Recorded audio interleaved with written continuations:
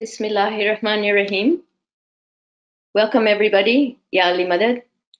We are live from Vancouver and Ottawa. Our webinar today is Women's Heart Health, a journey across the lifespan. I hope this will be an educational and an engaging session for you. I'm excited to have our special guest, Dr. Coutinho, cardiologist from the Ottawa Heart Institute, with us here today.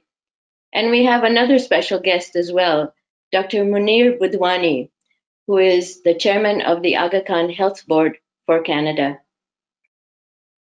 So sit back, relax, enjoy your masala chai, and we will circle back to our favorite chai. Don't worry at the end, but enjoy your snack as well, and I trust it's a healthy one. Before we proceed, though, with the presentation, I would like to take this opportunity to thank all our volunteers who have helped us to implement this program, as well all the hundreds of other volunteers who have been working so tirelessly throughout the pandemic to serve in many different capacities for the benefit of our Jamaat. So a heartfelt thank you to you all. My name is Dr. Shahin Jaffer, and I'm really humbled to be able to moderate and be a co-presenter for today's session. I'm a clinical professor of medicine at the University of British Columbia and a specialist in internal medicine. I have expertise in cardiovascular health and diabetes. And with regard to women's heart health, I'm the founding chair of the Women's Heart and Brain Health Advocacy Committee of the Federation of Medical Women of Canada.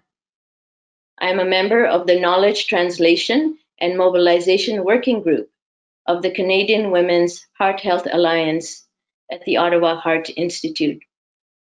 I am also a former board member of the BC Heart and Stroke Foundation. The objectives are as follows. By the end of this presentation, I'm hoping that you will have a much better understanding and awareness of women's heart and brain health across the lifespan. We will review inequities and challenges facing women in both these areas, and we will attempt to promote an understanding of the higher risk of complications and death in the South and Central Asian women population. I would like to remind the audience that any information that is provided in this webinar should not be considered medical advice and is not intended as a substitute for medical professional help, guidance, or diagnosis or treatment. Always seek the advice of your physician or other qualified healthcare provider with any questions you have regarding your medical care.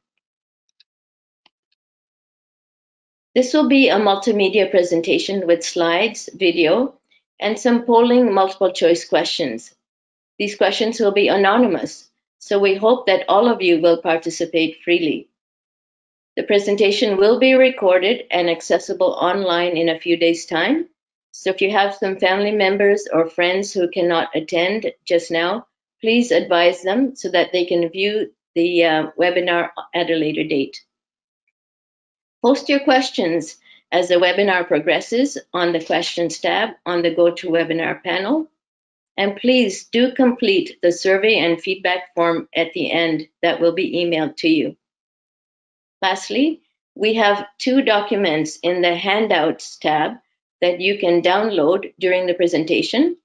And one is on the heart report, and the other is the stroke report from the Heart and Stroke Foundation. It is now my privilege and my honor to introduce to you Dr. Munir Budwani, who is the chairman of the Aga Khan Health Board for Canada. Dr. Budwani is professor of surgery at the University of Ottawa and cardiovascular surgeon at the University of Ottawa Heart Institute. He served on the Aga Khan Conciliation and Arbitration Board for Ontario in the past, and has also been on the Council for Canada as member for Arts and Culture. Welcome, Dr. Budwani. Thank you, Dr. Jaffer, for this kind introduction. It is an absolute delight for me to be here with all of you today to launch this series of webinars on women's health. I think that the importance of this series cannot be overstated. Women's health represents an important area of focus, not only for the Health Board, but also for society at large. We know that women's health issues affect our mothers, they affect our grandmothers, they affect our daughters, our aunts, our sisters. But importantly, the impact doesn't stop there. As a society, we are all impacted when these issues related to women's health remain unaddressed or incompletely or inequitably addressed. And while in 2020, it may seem completely normal for us to be having a conversation focusing on women's health, I think it's important to notice that historically women's health issues have been systematically not receiving the needed attention. And as an example, when we look in the world of research in the 70s and 80s and 90s, and even now in some cases, women of childbearing age are deliberately excluded from clinical trials that are evaluating new medicines for treatment of disease. And while this is done to protect the babies from harm, they also affect the kind of information we are able to or not able to get on how some of these treatments affect women and how impactful they are in women. And it's also important to note that women's experience of health issues is unique at so many levels. Clearly, the biology of certain types of diseases is very different in women than it is in men. But the way in which diseases manifest in women, the way in which they are experienced by women can be significantly different. And lastly, the impact on society when a woman is affected by a particular disease can be completely different. And so at all three levels, at the biology, the individual experience, and at society, the experience of women's health, it can be dramatically different.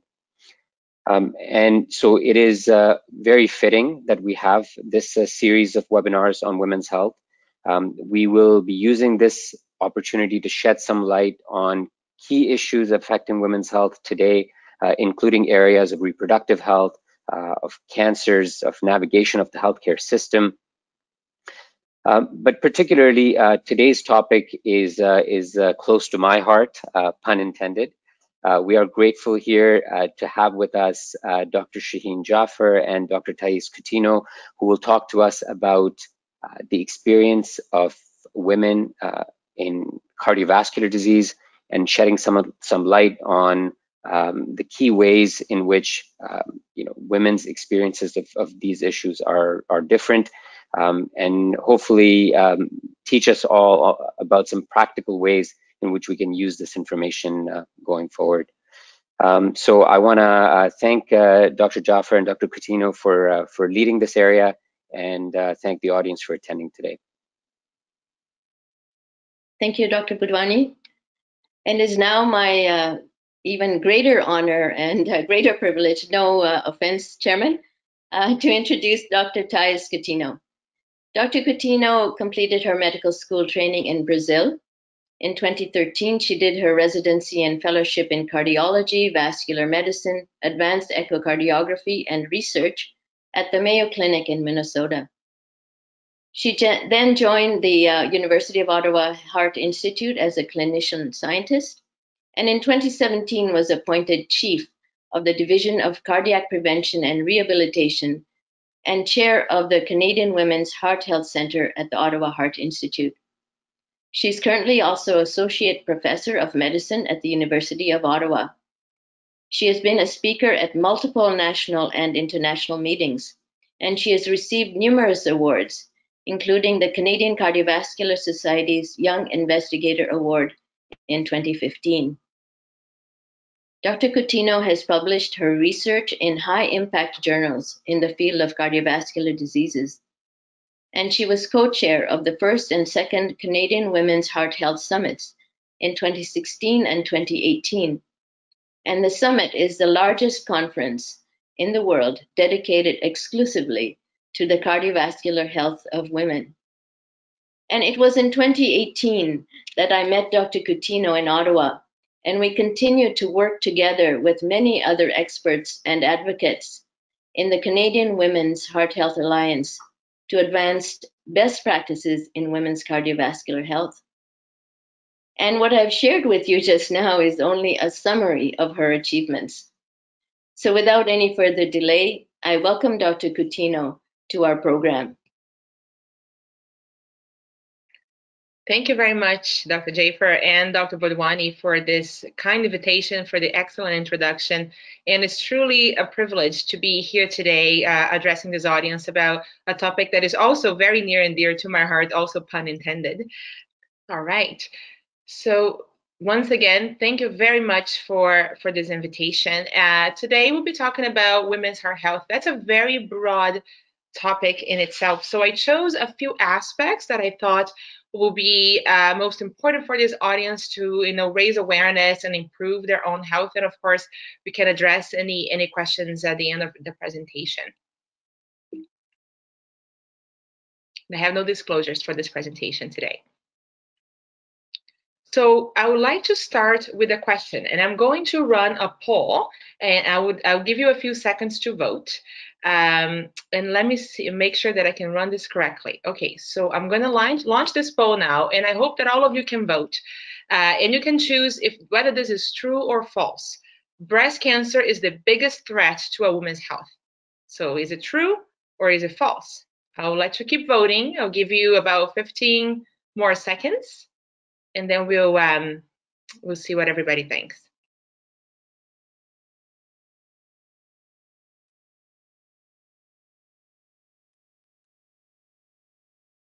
Okay, so I think 70% have voted.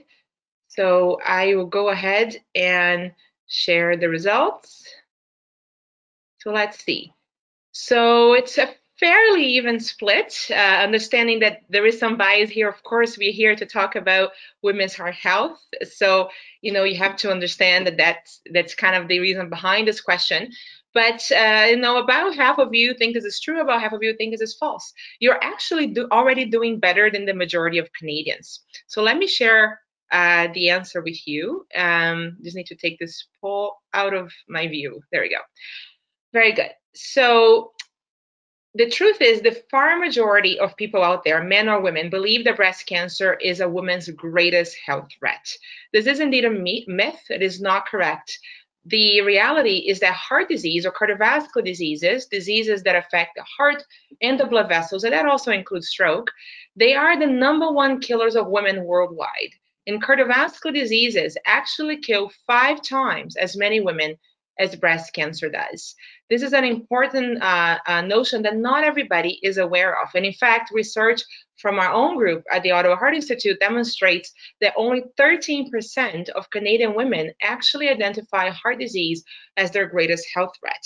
So the very initial important point here is to make people understand, or help people understand that from all the possible diseases that could affect a woman, heart disease is at the top of the list.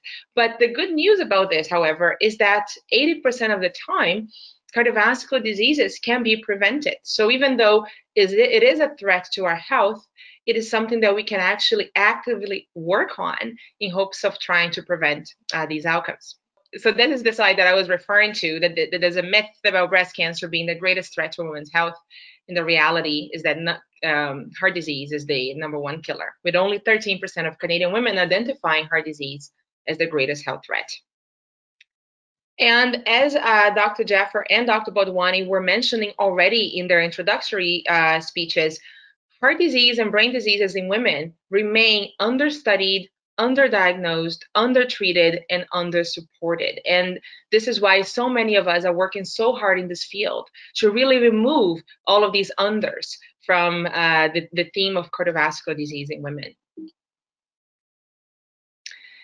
actually, if you went back to the 1950s, which is not that long ago, if you think about that, and you were trying to find any information on heart attacks for women, the only information we could find, and this is not a joke, this is reality, was a brochure entitled How to Help Your Husband Recover from a Heart Attack. The truth is that back at that time, and that's the thought that still prevails even to this day, is that it was believed that women could not have heart disease, that women were protected against heart disease, and only men would have heart disease. And nowadays, in 2020, we fully understand that women has as high of a risk for heart disease as men. The risk it just varies across the lifespan, although not everybody knows this yet. But it's very interesting to go back just a few years ago and realize how far we've come in terms of information and knowledge. So to get to the meat of this talk, I wanted to address risk factors with you, because like I said earlier, even though cardiovascular diseases are the #1 killers of women in the world, differently than many other kinds of diseases, we can prevent cardiovascular disease 80% of the time. And I say 80% of the time because cardiovascular diseases are not just environment, right? They're not just lifestyle. They are a combination of lifestyle with genetics, and we cannot fight genetics. We can only adjust lifestyle and risk factors. So understanding the risk factors is very important for all of us, so we can actually know where we stand when it comes to risk factors and definitely control them. So let's start the discussion about what we call the conventional risk factors. These are things that I think most of you may have heard about in terms of being a risk for cardiovascular disease, high blood pressure, diabetes, smoking, etc. The important piece here is that these conventional risk factors actually do affect women differently than they affect men. And here are some examples. High blood pressure, which is, by the way, the #1 cause of death and disability worldwide. It is actually a more potent risk factor for heart disease in women. It is more common in older women after the age of 50 as compared to men, and it contributes to heart attacks, strokes, heart failure, and death in a greater fashion than it contributes to these events in men. So that's an important comparison. The other important risk factor to discuss is diabetes. Diabetes is also a well-known risk factor for cardiovascular disease. It increases the risk for heart attacks and strokes, for example, in everybody, but the magnitude of this increase is also higher in women. It increases the risk 3 to 7-fold in women as compared to 2 to 3-fold in men. Smoking is the #1 cause of preventable death and hospitalization in the world. Very important risk factor for heart disease and many other diseases, but again, affect women differently. Younger women experience an increase in the risk for heart attack that is 60% higher than smoking men experience. So it's also a more potent risk factor. And also importantly, women have more difficulty quitting smoking and remaining quit from tobacco once they try the first attempts at quitting. So it's a problem also for women. Other conventional risk factors include physical activity. So physical inactivity, which is a risk factor for cardiovascular disease, is more common in women than in men. And as a result, obesity. Obesity is important in terms of a risk factor for heart disease in men and women. However, it increases the risk for heart disease by 64% in women as compared to 46% in men. So again, all of these conventional risk factors tend to affect women in an even more negative way than they affect men. And then I just discussed the conventional risk factors, but then we have to think about what we call the female-specific risk factors. What are these things? These are risk factors that only a woman would experience in their lifetime. They will not affect men.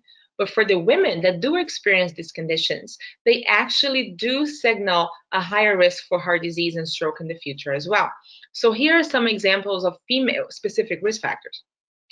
Starting with the polycystic ovarian syndrome, or PCOS. This is a fairly common condition that many young women have. And what many people don't know is that women that have PCOS do have a small increase in the risk for cardiovascular disease, mainly due to alterations in their metabolics and insulin resistance and so forth. In addition to that, menopause. It's a very important time in the life of a woman, very important transition. if you actually look at curves, epidemiology curves, and you look at the incidence or the number of heart attacks and strokes every year throughout a woman's reproductive life, women seem to have a protection as compared to men. However, around the age of 50 or so, which is the average age of menopause, the tables turn. This protection that women did enjoy throughout their reproductive life is removed, and the risk for cardiovascular disease and the predominance or the prevalence of the cardiovascular risk factors do increase quite steeply in women after menopause, and that protection is then removed. Importantly, for women that experience early menopause, which is defined as menopause at the age of 40 or earlier, these women experience a 95% higher risk of a future heart attack. Other female-specific risk factors pertain to the time of the pregnancy. So we like to say in cardiology that a pregnancy is a woman's first stress test. There are so many hemodynamic changes that occur in the woman's body that if there are any predispositions to cardiovascular disease that the woman may already have, sometimes there's a red flag that is raised at the time of the pregnancy. So here I have for you an example of some of the cardiovascular risks associated with what we call hypertensive disorders of pregnancy. So what are these hypertensive disorders of pregnancy? These are the situations when a woman's blood pressure goes up and becomes high, over 140 over 90 during the pregnancy. This can be gestational hypertension, which is high blood pressure during pregnancy, or it can be preeclampsia, which is high blood pressure during pregnancy, but also associated with organ damage, such as damage at the level of the kidneys and brain or in the blood cells and so forth. These conditions are not rare. They affect 5 to 10% of all pregnancies. But what happens many times is after the baby is born and the placenta is delivered, the preeclampsia resolves, and very often the blood pressure normalizes with time as well. So the women that experience these conditions, they seem to think, okay, so that was a chapter in the book of my life. It's a page I have now turned. Now I'm starting afresh. And many physicians actually think the same too, that the history of preeclampsia stays in the past and then nothing carries over. But that's an erroneous belief. What we do now know is that these hypertensive disorders of pregnancy, they carry a significant increase in the risk for cardiovascular disease in the future. And here are some examples. A woman who has had preeclampsia, for example, experiences about a 370% increase in the risk of having chronic high blood pressure for the rest of her life. And hypertension, as we mentioned, is a very prominent risk factor for other cardiovascular diseases. The risk of stroke in the future increases by 81%. The risk of atrial arrhythmia, such as atrial fibrillation and others, increase by 50%. Heart failure risk in the future increases by 400%. The risk for heart attack, coronary artery disease, is 250% higher. The risk for death from any cause is 50% higher, and the risk of death due to cardiovascular diseases is 221% higher in the future. Now, these numbers are very scary, and I see that we have about 150 members in this audience today, so invariably some of you in the audience will have had this condition, and in my experience, people get very spooked when I speak about this. But what I always tell my patients is that these numbers are not a fate. They are a risk. It's important to know what the risk is so you can take control of that risk. It is not a fate. It doesn't mean that you will have it, but compared to, for example, your twin sister that may have not had a hypertensive disorder or pregnancy, these increased risks apply, and it's important to know them and take care of your risk factors. There are other conditions around the time of the pregnancy that also highlight a higher risk of cardiovascular disease in the future. For example, gestational diabetes, which is diabetes that develops at the time of pregnancy, lead to a 70 to 100% higher risk of future cardiovascular diseases. And most of this risk is mediated by the development of, quote, regular diabetes mellitus later in life, the usual type 2 diabetes later in life. If a person has had a placental abruption, the odds of cardiovascular disease are increased by 82%. If they had a premature delivery, the baby was born before 37 weeks, cardiovascular disease risk in the future is 63% higher. And if there has been a stillbirth, the baby did not survive the pregnancy, cardiovascular disease risk increases by 42%. So these are all conditions that make us clinicians raise our antennas in terms of trying to identify a higher risk individual, somebody who we need to work with early on to really mitigate this cardiovascular risk and improve their odds of not having heart attacks, strokes, and heart failure in the future. So I'm going to now launch my second poll, and I hope I can do it correctly this time. So here is my second question for you. It relates to preeclampsia. I just showed you and just mentioned that preeclampsia increases a woman's future risk for heart attacks and strokes and other types of heart disease. So what do you think is the average age at the time of the first heart attack or stroke for a woman who has a history of preeclampsia? In other words, a woman has had a preeclampsia today, then in the future she eventually develops a heart attack or a stroke. What is the average age that this happens? Is it 38 years old, 48, 58, 68, or 78 years old for a woman with preeclampsia? So I'll let you vote, and I'll give you some time. This is a little bit more complex question than the first, and we'll see what the group thinks. So about 50% of you have voted. I'm going to wait just a little bit longer for more votes to come in.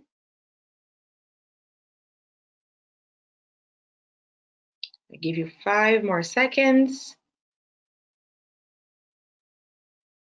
All right, so let's launch the poll. So it seems that the majority of you think that 48 years old is the age at the time of the first heart attack, and the second most common answer here was 58 years old. So this poll, what I'm seeing here is that you're skewing towards a younger age group, which is correct. The correct answer is actually 38 years old. So it is really an eye-opener. So women with preeclampsia who do go on to have a heart attack or stroke have their first event at an average age of 38 years old. I'm going to hide results here. Are you able to see me? I hope so. If you cannot see my slides, please speak up. So it is definitely a very young age, and I am 38 years old myself, and I cannot even imagine having a heart attack or a stroke at this age. It's a really eye-opener to many of us. The other important risk factor that is female specific that we have to talk about is breast cancer. Now, this could be an entire talk in itself about the intersections between breast cancer and heart disease. It is very interesting that so many of the risk factors for heart disease are also risk factors for breast cancer. And many things that we do to prevent heart disease also help prevent breast cancer. But that's not the point I wanted to make today. The point that I wanted to make is that a woman who has had breast cancer actually have a higher risk for cardiovascular disease, sometimes depending on the therapy they received. And actually, heart disease is the #1 killer of breast cancer survivors, which is an interesting. If a woman survives breast cancer, heart disease is usually the cause of death later on. So some women back in the 70s, 80s with breast cancer used to receive much higher doses of radiation to the breast compared to the doses that we use today. We didn't know back then that the ionizing radiation could be damaging to the heart. So some of these women that receive very high doses of radiation to the chest due to breast cancer and other kinds of chest malignancies, back several decades ago, they have higher risk of heart disease that can affect all of the layers of the heart. It can affect the sac around the heart, the pericardium. It can affect the heart muscle and weaken it. It can affect the valves and cause them to be dysfunctional. And it can also affect the arteries and cause them to harden and form plaque and cause a heart attack. The other part of this is the chemotherapy. There are chemotherapy agents that are still widely used to this day in the treatment of breast cancer that can weaken the heart. Knowledge of this, of course, have led to modifications of the chemotherapy protocols to try to minimize this, and of course, very close monitoring of the patients. But some of the chemo agents may weaken the heart, making it less efficient to pump blood. So women that have already pre-existing risk factors for heart disease are indeed a greater risk of having heart damage as a result of their chemotherapy. So that's another female-specific risk factor. And of course, I couldn't skip addressing the issue of ethnicity, especially to this audience, because being South Asian is also associated with higher risk for cardiovascular disease. And I will preface to say that the data I present here is mostly for men and women. The sex-specific data is not as abundant for South Asian women as it is for other ethnic groups. But the data that I'm presenting here is actually mostly from Canada, so applicable to many, if not all of you here in the audience. So what we do know is that South Asian Canadians are about 2.5 times more likely to be diabetic than white Canadians. And I was reading a little bit about this, and there's some thought, although the true mechanism is not fully known, but there is some thought that perhaps you take an individual that may already have a genetic predisposition, and then you expose this person that may be genetically predisposed to diabetes to the more westernized lifestyle and diet, sedentarism, etc. And that combination may actually significantly increase the risk of diabetes in the South Asian population. South Asians also have a more adverse blood lipid profile. So when we check the cholesterol levels and other blood fats, we notice that South Asians tend to have lower levels of the protective good cholesterol called HDL. They tend to have higher levels of a different kind of blood fat called triglycerides that also contributes to the deposit of plaques in arteries. And there's some studies, not everybody has agreed on this, but there are some studies to show that South Asians may have a higher concentration of a particular kind of lipoprotein in the blood called lipoprotein a, which actually promotes the plaque buildup in a more intense way. So there's some differences in the blood lipid or blood fat profile of South Asian individuals that may also predispose them to heart disease. The other point here is that South Asian Canadians have increased body fat percentage. So if you take a South Asian Canadian and a white Canadian with the same weight, the South Asian Canadian typically has more body fat percentage. And this is specific to women. South Asian Canadian women have greater levels of abdominal obesity, which is fat that accumulates around the waist, as compared to white Canadian women of the same weight. And we know that the abdominal obesity is the detrimental one. The fat that accumulates in the waist are much more metabolically adverse and has a higher risk or leads to a higher risk for cardiovascular disease. The other point here is that South Asian Canadians have about 11% higher risk of developing high blood pressure as compared to white Canadians, and tend to develop hypertension or high blood pressure at a younger age. So as a result, if you take a look at Canadians and count how many South Asian Canadians have already had a heart disease or stroke, and you match that to the actual count of Canadians of European ancestry of the same age and sex, and look how many of those have had heart attack and strokes, what you see is that South Asian Canadians have about 51% higher prevalence of heart disease and stroke. So that's an important risk factor too that everybody needs to consider, including us clinicians, as we try to understand a person's risk and help them really mitigate those risks. So that's what I had to say about risk factors. I'll move on now to symptoms of heart disease, there are so many things to talk about and so many potential differences that have been discussed and reported in women, and I thought it would be important to address here today as well. So with that, I'm going to start this section about symptoms with a video. It started out like a totally normal day.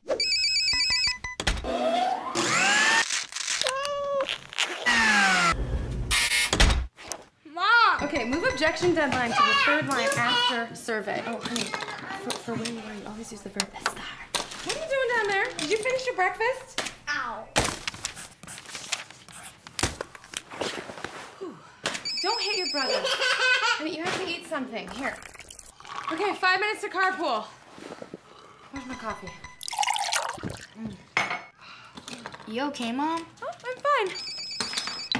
Sandwich orders. What do you want? Almond butter and jelly. Spaghetti. You sure you're okay? I'm fine, sweetie. I am so late. Hey, buddy, how you doing? Hey, honey. You okay? Yeah, I'm fine. You sure? Oh, yeah, here. Acai, my favorite. See you guys later. Wear your shoes. Put your shoes back on, please. You know, go help your sister. We're going in 3 minutes. Oh my God, what am I doing? I forgot to cut off the crust. Voila. Shoes on, potty if you need it. Honey, get your sister. Okay, get your shoes. Nobody move. I'm getting a dustpan. Oh. Mom! I think you're having a heart attack. Honey, do I look like the type of person who has a heart attack? I'm just gonna sit down. I'm totally fine. Don't forget to wear the high socks with the shin guards. Forget about the shin guards, Mom. Come on, Mrs. Underdog is not gonna wait.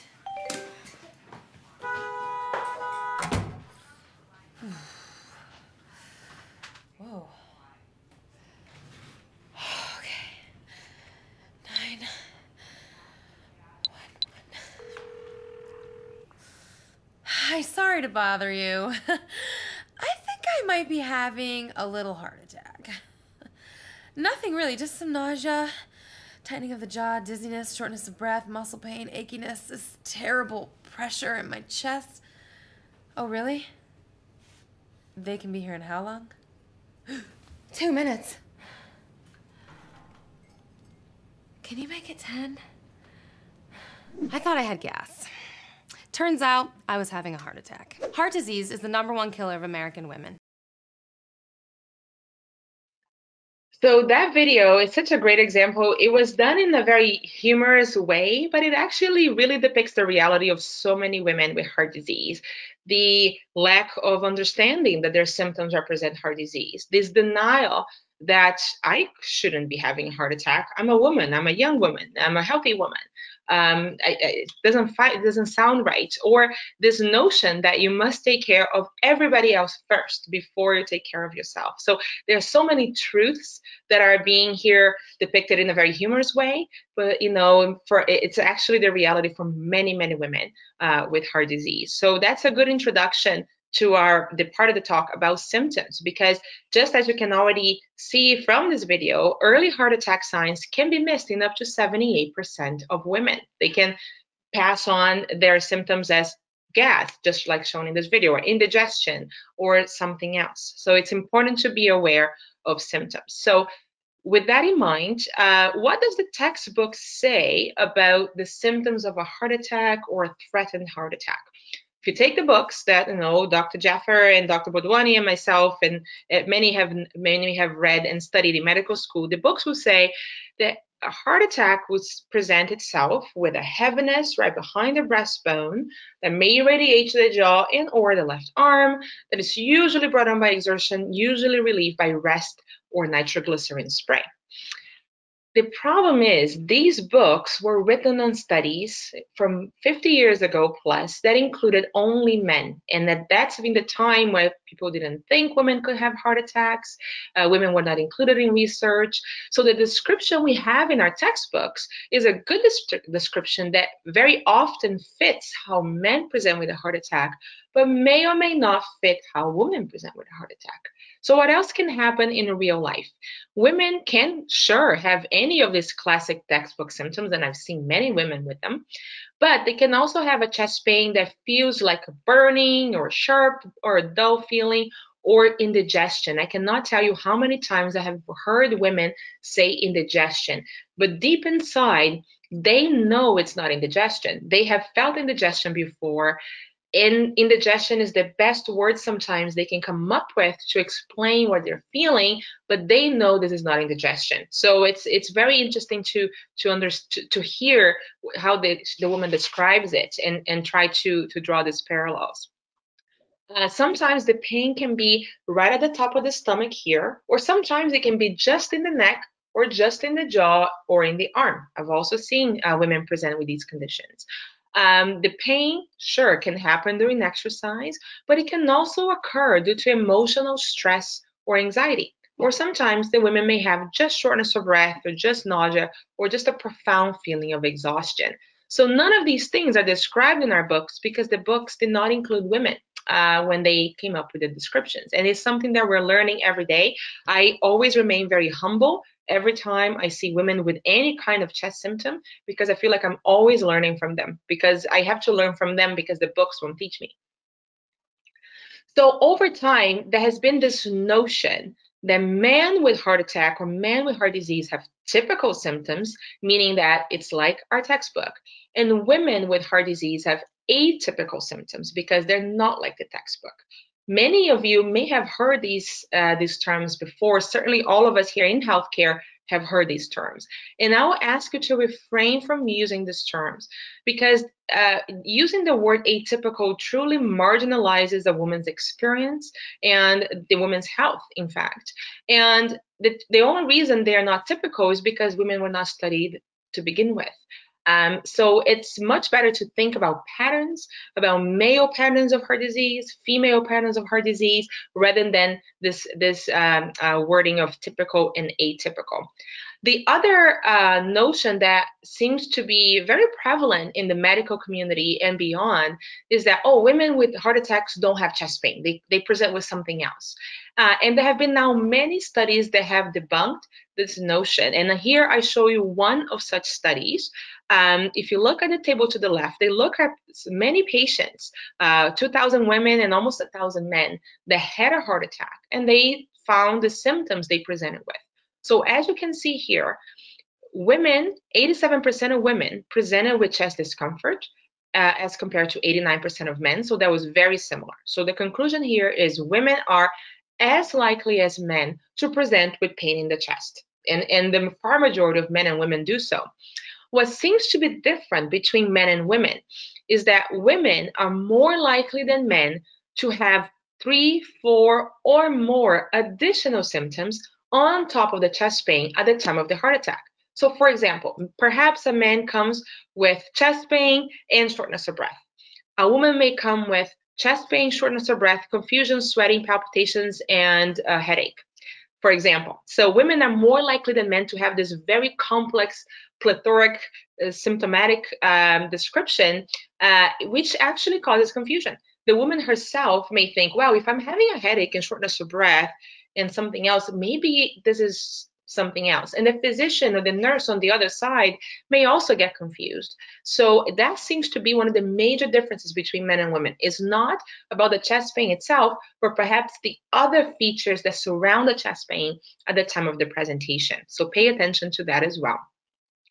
The other point that I also wanted to highlight, I spoke earlier about this notion of typical and atypical symptoms. And this study that was presented last year at the European Society of Cardiology, called the Hermes study, I thought it was so interesting because it really helps us say goodbye to this notion of typical and atypical. So what did they do in this study? They took 637 patients that were referred to a coronary angiogram, which is an invasive study that is the gold standard to diagnose blockages in the heart arteries. They then recorded a conversation between the patient and the physician, and they took their recording and they gave it to a computer that analyzed the language through artificial intelligence. And what the computer reported is that, first of all, 90% of both men and women presented for their coronary angiogram reported chest pain as a symptom, which is very much in line with all other studies of this topic, saying that about 90% of men and women have chest pain. But importantly, the computer identified 9 clusters of symptoms that led them to this angiogram, but there was no difference in these clusters of symptoms between men and women. So in other words, what is the conclusion here? The conclusion here is that if you let a computer listen to the patient, the computer will tell you men and women present similarly with heart disease. If you let a human listen to the patient, the human will say men are typical, women are atypical, or they are different. All of us, and I'm one of them, anybody has their own intrinsic biases. There are things that you have learned or experienced in your life that form your intrinsic biases, and that shapes your experience and your interactions. So I thought it was an eye-opening study that really is really humbling for us clinicians to understand that we have to free ourselves from this bias to be able to fully understand the symptomatic complaints of women with heart disease. Now, moving on to chest pain triggers, which is also a point of contention so many times clinically. The textbook will tell us that true angina, and angina is the medical name for a chest pain that is caused by poor blood flow to the heart. The textbook will say that true angina is brought on by exertion and relieved by rest. However, what we see in real life in women more commonly than men, that chest pain can indeed also be caused by emotional stress or anxiety. This stress or anxiety, this mental health trigger, it's more likely to occur in women than in men. And very often, the symptoms are attributed to depression, anxiety, or all in her head. I have seen a number of women who truly believe that their symptoms are all in their head because they have a history of anxiety. And I've also seen women whose physicians believe so because of the patient's history of anxiety or depression. They think that this is all kind of a somatic manifestation of the psychiatric disease. But I will show you direct evidence in the contrary, that this is not the case. This is a real trigger. So here's a very elegant study from our colleagues in Atlanta, in the United States, that really show that mental stress and emotional distress can indeed be a trigger for chest pain and heart disease. So they took 306 patients that had a recent heart attack. So these are people with documented coronary artery disease or blockages in the heart arteries. 50% of them were women, so it was a good split of the sample. Interestingly, even though all of the patients had a heart attack, women had less severe and less extensive coronary artery blockages than men. And then what did they do? So they waited several months after the heart attack and everybody was stable, and they administered a mental stress test. And you may wonder what a mental stress test is. So basically, it's not even that stressful, but they tell the patients, say, listen, you have 3 minutes to prepare a 5-minute talk on topic X, and they'll come up with any topic. So they just have to get up, think about this, and deliver a speech about that topic in the heartbeat. So that is not even as stressful as real life, to be honest, but that is enough to cause a little bit of stress in people. So after they did this mental stress test, they put them in the nuclear stress test camera where they can actually quantify the blood flow to the heart. And what they found is that women were 3 times more likely than men to have demonstrable decreases in the blood flow to the heart on the imaging study as a result of this very simple mental stress test. So mental stress is indeed a prominent trigger for chest pain that is truly caused by poor blood flow to the heart. And this is more common in women than men. Now, the other part that I wanted to discuss are differences in the mechanisms of heart attack, because not all heart attacks are created equal. Here we have the textbook heart attack, and this, you don't have to be a clinician to see this coronary angiogram and see this very severe blockage in the coronary artery here, 90%. If somebody comes in with chest pain, they have this angiogram, anybody can see, they will be treated right away, no questions asked.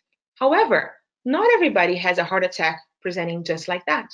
What we see in real life is that there are many people, and more so women than men, that can have a heart attack despite apparently normal coronary arteries. And this is an angiogram of a woman who was having a heart attack. And if you look at these coronaries, you will see there is absolutely nothing wrong with them. They are beautiful and wide open. So many people, especially women, will have chest pain. They will come in, they'll be diagnosed with a heart attack or a threatened heart attack. They will have a coronary angiogram as shown here, and it will be, quote, normal. And then they will say, okay, this must be due to something else. This may be maybe some, gastric reflux or something else. But it's well known now that heart attacks can happen with apparently normal coronary arteries. And there's a name for this. It's called MINOCA.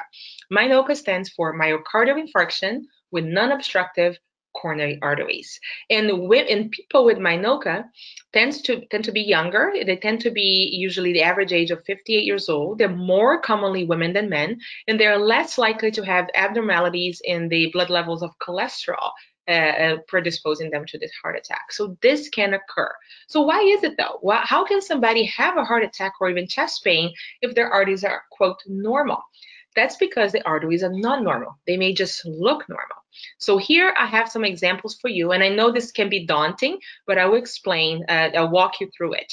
This is a study from our colleagues in New York. They took 50 women with mynoca. They had a heart attack, but they had apparently normal arteries on the angiogram.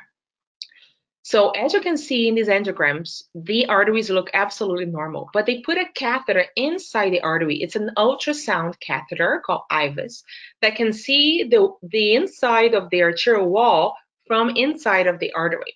So if you think of the coronary artery as a straw and you're looking down the straw, this is what we're looking at in these pictures. And focus on the pictures on the right that have the orange lines.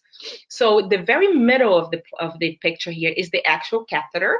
The dark gray is the blood inside the blood vessel, just the blood flowing through. And the light gray is the plaque. So even though these arteries look normal in the angiogram, when you did the intravascular ultrasound, you can see that there was indeed a crescentic shaped plaque in all of these women. And this plaque was not obstructive. You can see the lumen of the artery is still wide open. Lots of blood flow can go through. But these plaques are disrupted. This plaque has a fracture right here. This plaque has a fracture right here. And this plaque has an erosion right here. It looks like a bite was taken off the plaque.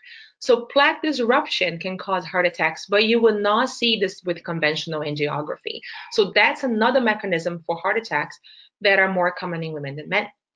And the other mechanism for heart attacks with apparently normal arteries are due to microvascular dysfunction. So when we do the coronary angiogram, we only see these large coronary arteries here.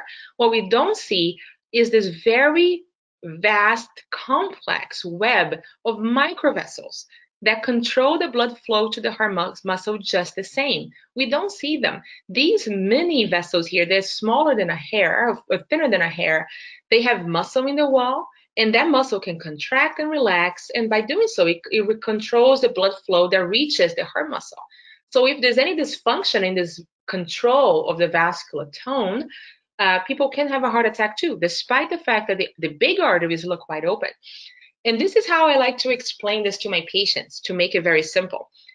To get home, you need to take the highway, which is your large epicardial coronary arteries, but then at some point, you need to take a side road to get to your house, right? The side road is the microvasculature. So if you have wide open arteries, wide open microvasculature, you can go right home, no problem. On the other hand, if you have a blockage in the main highway, the epicardial coronary arteries, if you're in a helicopter giving a report to the radio station, you will see that blockage and you report that traffic jam, right? So that's a conventional heart attack. However, some people may have a wide open highway, but then when you take the side road to get to your house, here is just a funny example. There's a whole bunch of cows on the road and you cannot get home.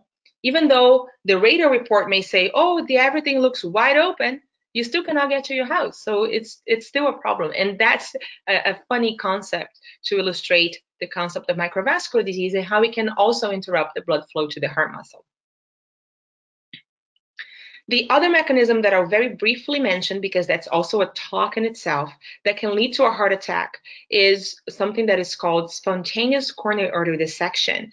This is a long name to say that it is a tear, a spontaneous tear in the wall of the heart arteries that occur in women most of the time. 90% of patients with this condition are women. Many of them are younger women in their 30s, 40s, and 50s, and they're usually women with no other cardiovascular risk factors. They're usually the picture of health, and they can have a heart attack. So heart attack can still occur in younger, healthier women as a result of coronary artery dissection. And this is much, much more common in women than it is in men. And to finalize, I wanted to also point out some sex differences in the treatment and the prognosis of heart disease and heart attacks. So even if a woman recognizes her symptoms, she presents to the doctor or to the emergency room, she gets her heart attack diagnosed. Even then, from that point on, there are still sex differences. Women, during or after a heart attack, they are less likely than men to receive anticoagulants, which is standard treatment. They are less likely to have the culprit artery reopen in a timely fashion. They are less likely to have their heart function checked, less likely to be referred for a coronary angiogram, less likely to receive stents or bypass surgery to recanalize the blood flow down to the heart muscle, and they're less likely to be discharged on guideline-based medications that are recommended for all patients with a heart attack. So there's still a lot of ground to cover to really make sure that we're providing women with as good of a treatment as we provide to men. And as a result of this, I'm going to help you interpret this graphic. These are the trends in 30-day mortality after a heart attack. So you have the years here on the x-axis, and as you can see, in both men and women, men are shown in green and red, black men and white men, and women are shown in blue and orange, black women and orange women. The heart attack mortality rates have totally decreased in both men and women over time, which is excellent news. But not so excellent news is the fact that still up to 2010, when the study the study published in 2014 did the last evaluation, mortality rates after heart attack was still higher in women, black and white, as compared to men, black and white men. If you extend this follow-up a little further, closer to current dates, this gap has continued to narrow, but it's still there. So we certainly still have work to do.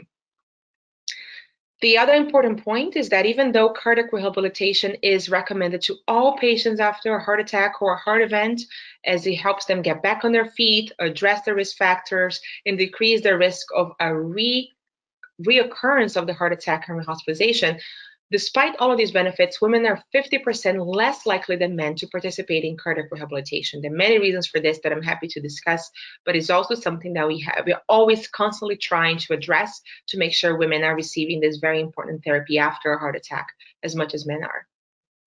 So with that, I'll leave you here with this notion that there are male and female patterns of heart disease. And here are some things that I wanted to leave with you. For the ones of you in the audience who are women, I really want you to know what your risk factors are and work with your doctor to manage them. I want you to understand what are the possible symptoms of a heart attack. And do not delay care if you are concerned about your heart or brain. I didn't talk about brain because there was no time, but if there's any concern that what you're feeling could be a heart attack or stroke, do not delay care. And for the ones of you in the audience who are men, use this information to help raise awareness to heart disease in women and be advocates for the women in your lives. Everybody has a woman in their life.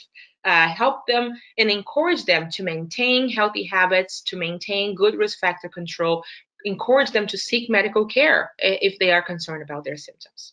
So with that, I will leave you here with this plug for our February 13 Wear Red Canada, which is our annual campaign to raise awareness for heart disease in women. And I'll pass it on back to Dr. Jaffer, and I'd like to thank you very much for your attention. I'll be able to take any questions. Okay, thank you so much, Dr. Coutinho. That was just such an eloquent presentation, and I'm sure the audience found it very, very insightful. Thank you so much. Thank you. We continue to have a high level of participation, so I will go ahead with the aspect about women's brain health. And although Dr. Coutinho covered a little bit, and then I'll present a few more details about heart health in South and Central Asians. So, the general population is rather ill-informed about the burden of brain disease in our population. For example, a woman in Canada has a stroke every 17 minutes. So in the time that this presentation occurs, 4 women will have had a stroke, and 1/5 of those patients will die of their stroke. The burden of stroke is highest in elderly women, and high blood pressure is the #1 risk factor for stroke. Women unfortunately have worse outcomes compared to men. More women than men die of stroke, and women are 60% less likely to regain independence after suffering a stroke in terms of their activities of daily living. Almost twice as many women as men go to long-term care, and so you can see that overall, women have a worse quality of life after stroke when compared to men. In terms of the risk factors, the conventional or traditional risk factors are exactly the same as that for heart disease. So smoking, high blood pressure, diabetes, being overweight or obese, being physically inactive, having an unhealthy diet, one that is low in fresh fruits and fresh vegetables, high cholesterol, and psychosocial factors, as Dr. Coutinho has so brilliantly presented, such as anxiety and depression, are all very important for the development of stroke. Now, in terms of gender-specific risk factors, pregnancy is important. And it's known that stroke in pregnancy happens 3 times higher than in non-pregnant women of the same age. But I must emphasize that the overall risk is very low. Just like pregnancy is a woman's first stress test, I would add that is also the first stress test for the brain. So these are the symptoms you've seen on the commercials on TV regarding stroke, and they're worth repeating. It's the fast mnemonic, FAST. So if you think somebody is having a stroke, check to see if one side of their face, particularly around their lower face and their lips, is drooping to one side. Ask the person if they can raise both their arms. And if they're having a stroke, they might not be able to raise one arm as high as the other. The one arm will be weaker. Try and notice if the person's speech is jumbled or slurred. And if any of these symptoms are present, please call 911 right away.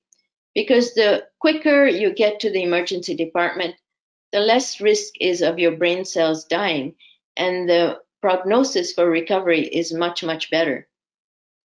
Now, in men and women, the one-sided numbness and weakness is the same in terms of how people present with stroke. However, over 50% of women also have changes in their mental status, i.e., in addition to the weakness, they will have either confusion or disorientation. Unfortunately, young women take 9 hours to arrive to the hospital if they're having a stroke. And it's not much better for older men and women. It takes them 7.5 hours to seek medical attention. And I would highly recommend, if anybody thinks they're having a stroke, please get to the emergency department right away, within 1 hour if possible.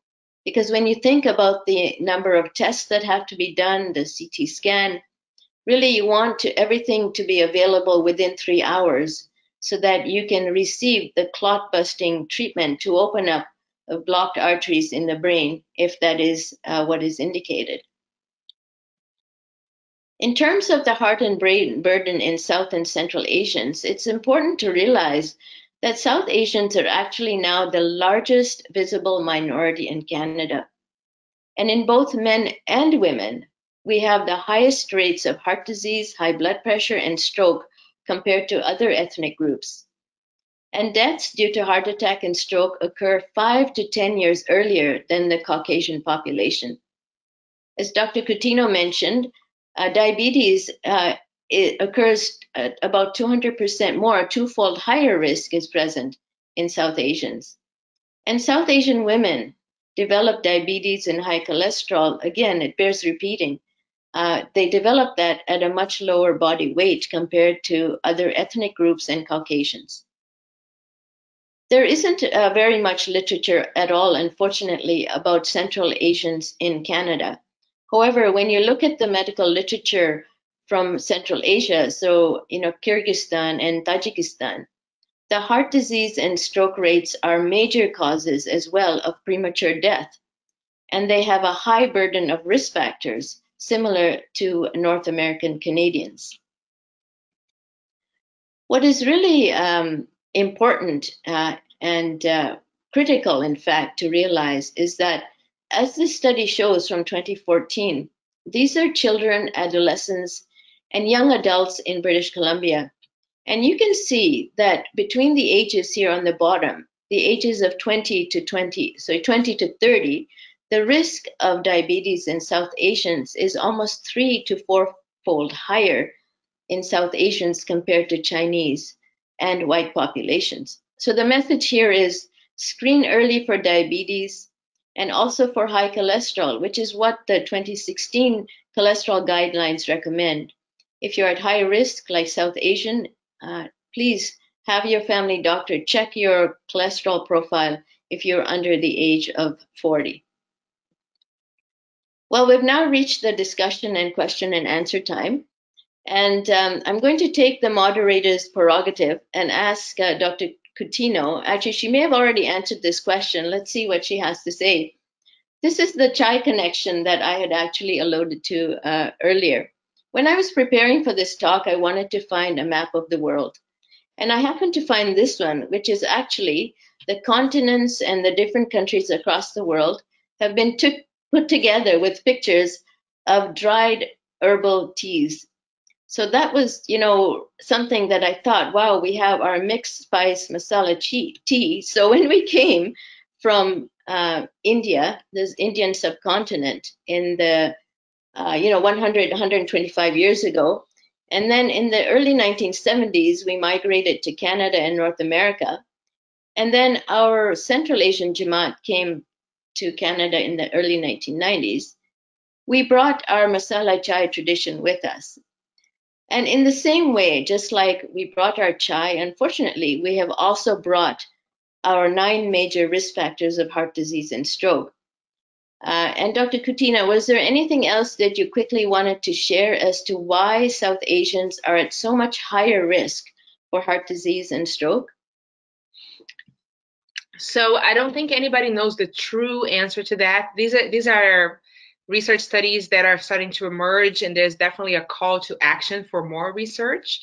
Based on what I've been able to read, just like any other kind of cardiovascular disease, is a marriage of genetics and environment, right? And I always tell my patients, heart disease is not just genetics, it's not just environment, it's a combination of both. So there's some thought that, you have individuals that may have higher genetic predisposition to some of these metabolic abnormalities that predispose to cardiovascular disease, such as diabetes, the adverse lipid profile. And then if you take this individual that may already have a genetic predisposition and you compound unhealthy behavior such as sedentarism, smoking, although smoking, I understand, is actually a lot less prevalent in the South Asian community as compared to white Canadians, for example. But if you compound the fast foods and the westernized diet and the sedentary lifestyle that many of us have adopted in this part of the world a little bit differently. So you put that together, and that's kind of a recipe for heart disease. So this is some of the underlying hypotheses, but definitely a lot more studies to be done in this topic, just like more studies to be done in women's heart health, but definitely to better understand the risk in South Asian Canadians and South Asian community throughout the world. Okay, awesome. Thank you for that. I'm just quickly looking at some of the questions we have, and we have perhaps 2 or 3 minutes to discuss them. If there are questions that we don't get to, we will try our best to answer them offline.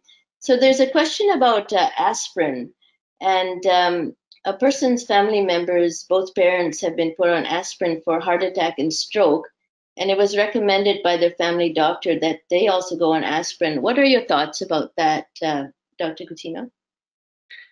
So the use of aspirin, we are actually very careful in how we use aspirin. No medication out there is perfectly safe. Aspirin is very safe, but it's not perfectly safe. We do know that aspirin does increase a person's risk of bleeding, and that's why you use it to begin with, to thin the blood a little bit and prevent a heart attack. So we over time, through lots of studies, we have learned that we have to weight the risk and the benefit of using aspirin. So which groups do everybody agrees that they should be on aspirin, provided, of course, there's no allergy to aspirin. I have an allergy, by the way. So if there's no allergy to aspirin, if there's no increased risk of bleeding, individuals that already have demonstrable cardiovascular disease, they've already had a stroke or a TIA, maybe they've already had a heart attack, or they've had an abnormal stress test or abnormal angiogram, maybe they have plaques in the carotids they already know about, or or disease in the blood vessels in the legs. If they already have demonstrated vascular disease, the risks of the benefits of using aspirin will outweigh the benefits. So those will be individuals that we typically would put everybody on an aspirin. if people do not yet have a personal diagnosis of heart disease, like the ones I just mentioned, then very few actually are candidates for aspirin. Those are going to be individuals who, as we can best calculate based on clinical assessments, have the highest risk for cardiovascular disease. And those individuals would then go on to be studied on aspirin. So that's kind of individualized discussion that people need to have with their physicians. But we certainly do not recommend aspirin for everyone because there are associated risks with that as well. Okay, thank you. We have time for one more question. Sometimes symptoms can be confusing. Example, indigestion could be thought of as reflux. Headache could be a migraine. How can we know what symptom is a potential for a heart attack? So the word indigestion is one that I have become fascinated with in this women's heart health world because I have encountered so many women who have used the word indigestion to represent their symptoms. And it's very interesting because if you come to a doctor or nurse and say, doctor, I'm having indigestion, they're going to take it as face value and think you're having indigestion and treat you for indigestion. And sometimes there's no way of knowing. I will tell you though, the majority of women with a heart attack will not have a feeling of indigestion, but some will. And I always try to understand from the woman, have you had indigestion before? And if you have, does this feel like it? Or does it feel something totally different? And many times they say, no, it's totally different, but I just don't know how else to explain it. So if we can make that distinction, that's helpful. Or sometimes they would say, oh yes, every time I eat a very spicy food, I feel this. That's kind of more likely to be true indigestion. So it's a really individualized assessment. And if you cannot tell, I investigate. If I do not have a good explanation for that quote indigestion, I investigate for possible heart disease because we don't want to miss a potential life-threatening condition. And I guess the associated risk factors in that person as well, whether they're diabetic or they have a family history of early heart disease, putting all those things together would kind of lead one to investigate or not for heart disease. That's right. It's all part of the detective work of medicine, right? It's just to put all the clues together and try to get to the solution. And these will be some of the clues that we have to consider as well. All right. We've come towards the end of our presentation, and we will try and address some of the questions that we haven't got to offline, either by email. Actually, most likely we have your emails. But now, Thais, life, we don't want to miss it. So what are your actionable items or your take-home messages that you would like to share in conclusion with our audience? So the conclusion here is just a reminder that cardiovascular diseases are indeed the #1 causes of death among women worldwide. But so that's the bad news. But the good news is that 80% of the time they can be prevented. So knowing the risk factors as we discussed and really engaging in the best lifestyle and the control of risk factors either through lifestyle or medications is really a good way to prevent these conditions. Everybody should know their own risk factors for heart disease, men or women. You should know what is your blood pressure, what's your cholesterol, what's your blood sugar, are you meeting your exercise guidelines, are you eating all of your servings of fruits and veggies, are you maintaining a healthy weight. We should all know all of the risk factors for ourselves, and also for the women, understand the female risk factors, the female specific risk factors that may apply to them. And also remember that a heart attacking women may not look or sound exactly like the heart attacks that you have seen on TV or read on books and magazines. So really, truly listen to your body. If you think the symptoms you're experiencing could be a heart attack, and do seek medical attention promptly if you think so. All right, perfect. In terms of South and Central Asians, remember, we're all high risk for heart and brain conditions. And as we have tried to reiterate a few times, lifestyle and prevention measures are really critical to reduce the burden of our risk factors. And remember, in the end, your health is your wealth, right? Get screened early and get treated early. All right, so listen, we've come to the conclusion of our program. I really would like to thank from the bottom of my heart, so to speak, Dr. Coutinho, for your leadership and for sharing your knowledge and expertise with us this evening, and also to Dr. Budwani, for your introductory comments. We appreciate the time both of you have taken from your busy schedules and the times also from your young families to be with us here today. For our audience, our last slide here is a reminder that the access line is available for any questions or concerns you may have. The number is 1-888-536-3599. And we wish everyone an enjoyable rest of the evening. Take care, stay safe, and Khuda Hafiz. Thank you.